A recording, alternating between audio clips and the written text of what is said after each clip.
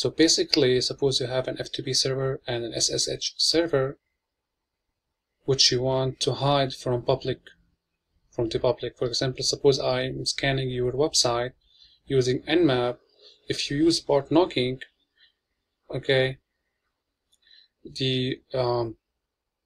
your SSH server and FTP server will appear to be open on their ports, but you cannot connect to them, meaning that you can't use any brute force, any exploitation for those two servers, because the connection will be refused by the IP tables. This is in action today. So here my Kali machine, which is going to act as the client who's trying to connect, and here I have my server. For example, I have SSH server and FTP server. So if I take a look at my IP tables, okay, my IP tables here, as you can see, I have two rules to prevent public connection to port 22 and port 21 with ICMP port unreachable.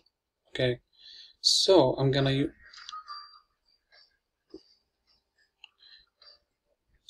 use now Knockd, okay, which is open source, to let my server receive only connections on those SSH and FTP servers only if a criteria met of sequential ports. So here is the Knockd. You can download it from GitHub. Okay, it's open source. Okay, now here's my rules. Okay, those rules. Okay, the first rule is opening SSH.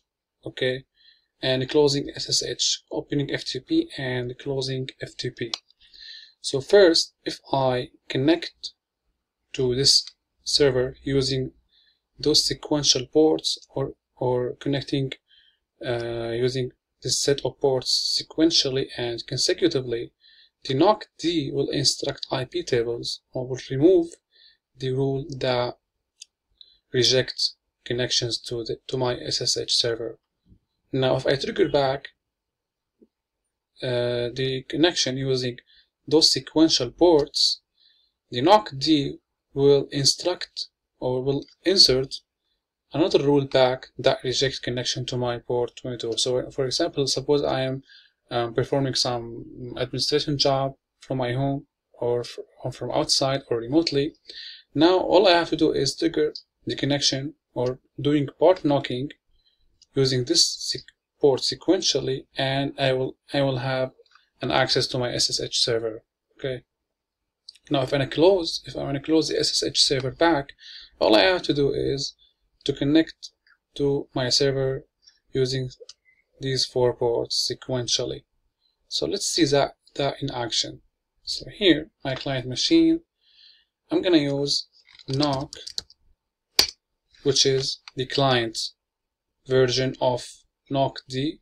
Here is on this machine I have, this is Knockd. Knockd is the server.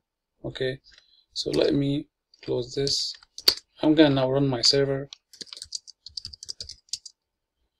specifying debugging mode to see all the connections in action.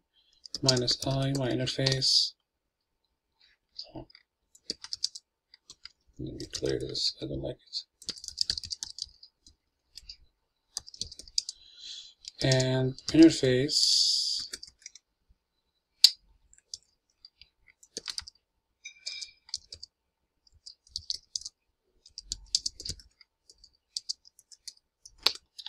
Okay, now my server is listening for connection.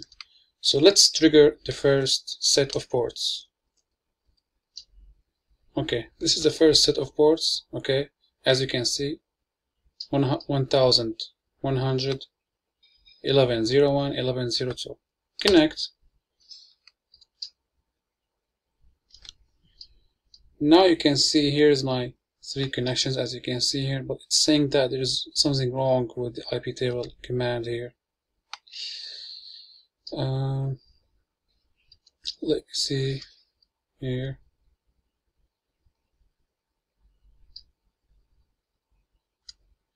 Oh, okay, I have something here wrong. Let me copy my command to be deleted, paste it the same as it is, and The same thing for FTP.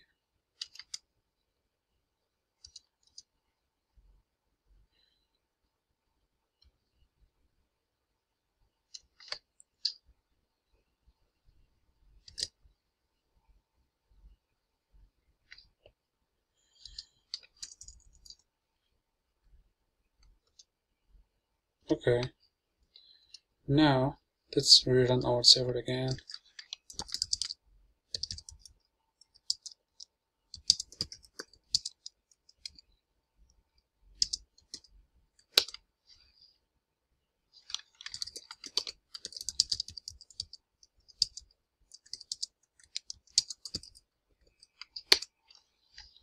Okay, trying to connect back.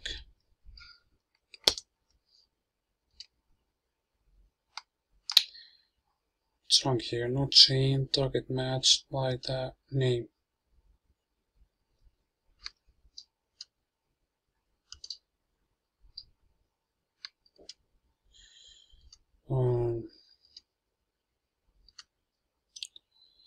Let me see here.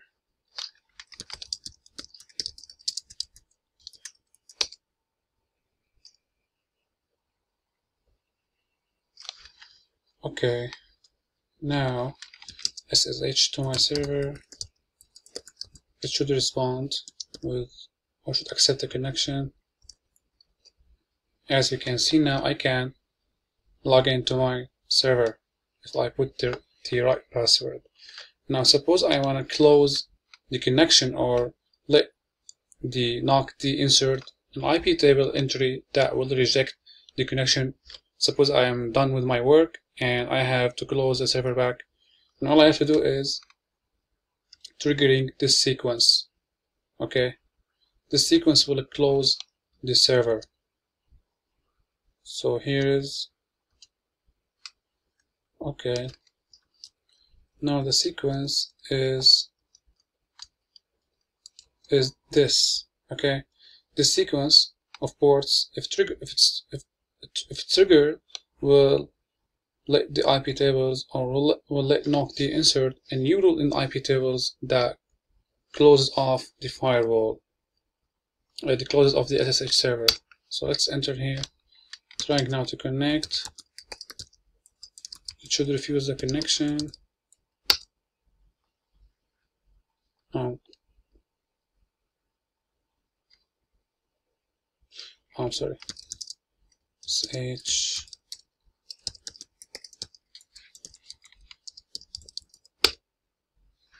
Oops.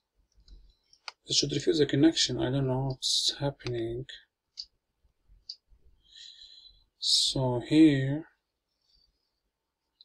it's saying that invalid rule number. So closing SSH now here, minus PTCP.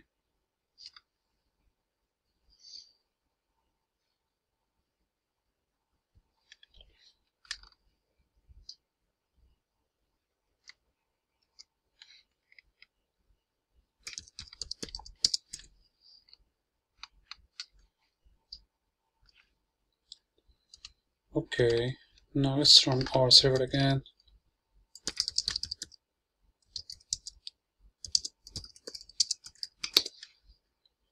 Now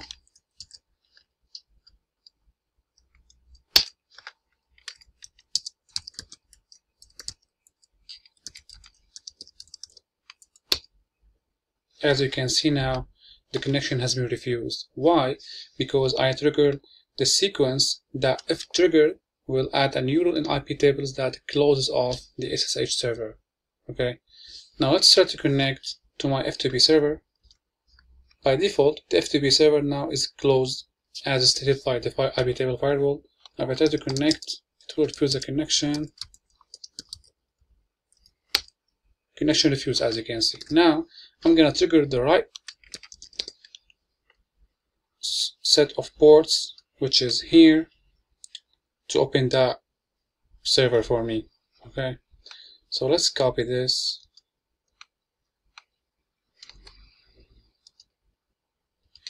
and knock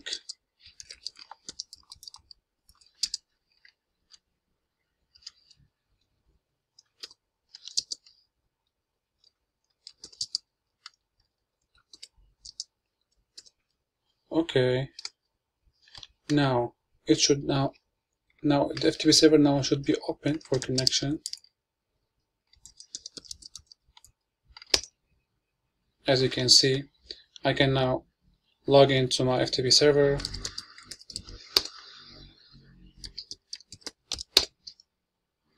Now I have access.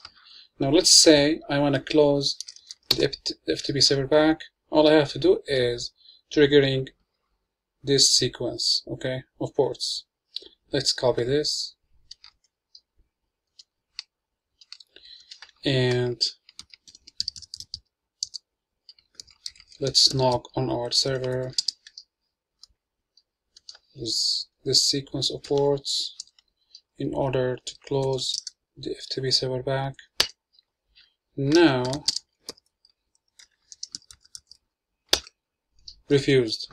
Okay, now my server is refusing connection, as you can see, because I triggered the right set of ports that will instruct the IP tables that will insert a new rule in IP tables to reject any remote connections to my FTP server. So that's it. That's port knocking, and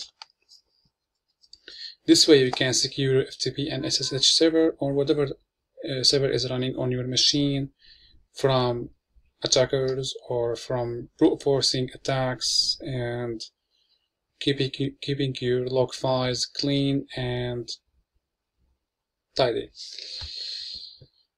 Okay, that's it. Thank you for watching.